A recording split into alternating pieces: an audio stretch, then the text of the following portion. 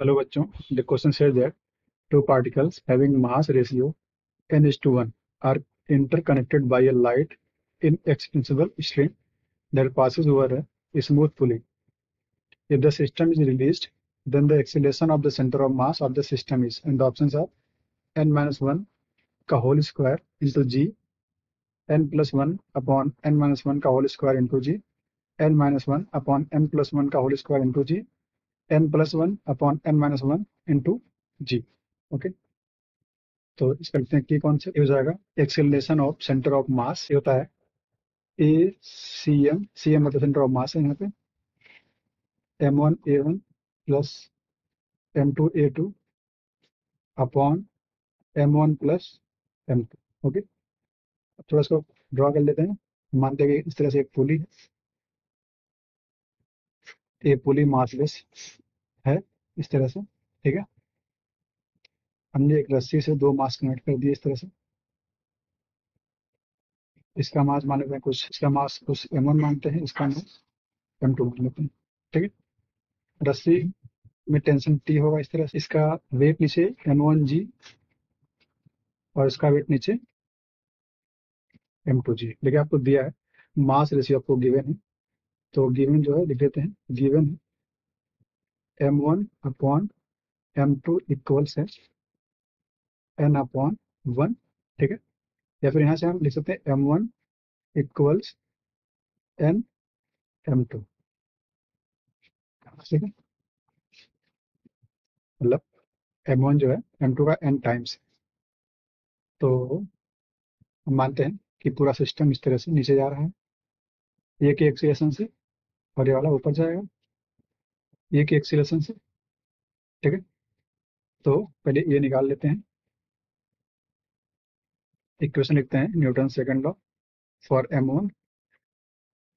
तो देखिए for m1 क्या बन जाएगा, m1g minus T equals m1a लिख सकते हैं, तो लिख हो जाएगा m1g minus T equals m1a। ऐसे ही लिखते हैं फॉर m2, ये क्या बन जाएगा t minus m2g equals m2a।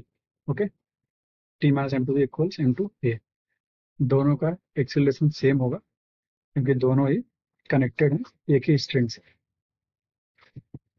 अब इक्वेशन फर्स्ट सेकंड ऐड कर देते हैं, तो देखो क्या आने वाला है यहाँ बचेगा टी से टी तो कैंसिल हो जाएगा, यहाँ पे बचेगा m1 minus m2 into G equals m1 plus m2 into ए।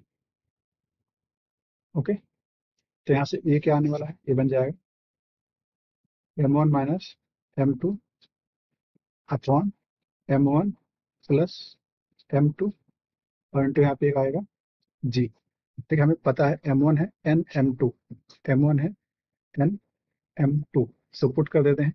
ये क्या आने वाला है, ये बन जाएगा m1 जहाँ पे वहाँ पे n m2 पुट करते हैं, तो n m2 माइनस m2 और नीचे भी आएगा ऐसे ही n m2 प्लस m2 और एक यहाँ पे g आने वाला है, ठीक है। देखिए ऊपर नीचे m2 कॉमन ले लेते हैं, तो m2 जब कॉमन लेंगे तो यहाँ बचेगा n माइनस 1 और यहाँ पे क्या आएगा, यहाँ भी m2 कॉमन आ गया, तो n प्लस 1 इंटू जी। n2 से m2 कैंसिल, तो ये आ गया है n minus 1 upon n plus 1 into जी। ओके, पुट करते हैं, सेंटर ऑफ मास का निकालते हैं एक्सीलरेशन। तो लिखते हैं now acceleration of centre of mass, ये बनेगा ए सी एम इक्वल्स m1 कर देते हैं, तो m1a और ऐसे सेकंड का लिखेंगे, तो n प्लस m2 इंटू ए upon m1 plus m2 put कर देते हैं।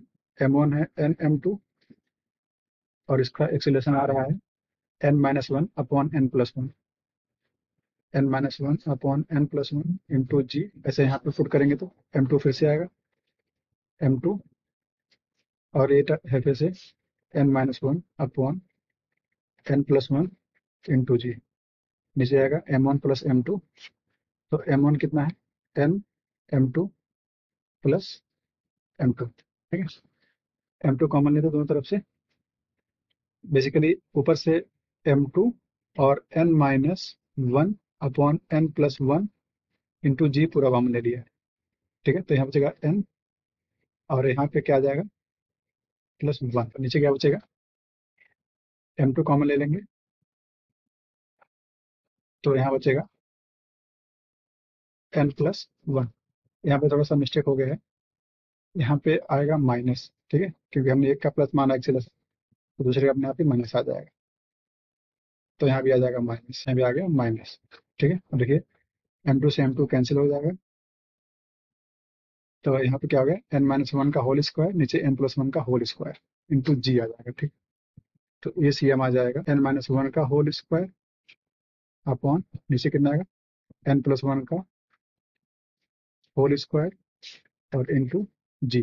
जैसे इसको ऐसे लिख सकते हैं n-1 अपॉन n+1 का होल स्क्वायर इंटू जी।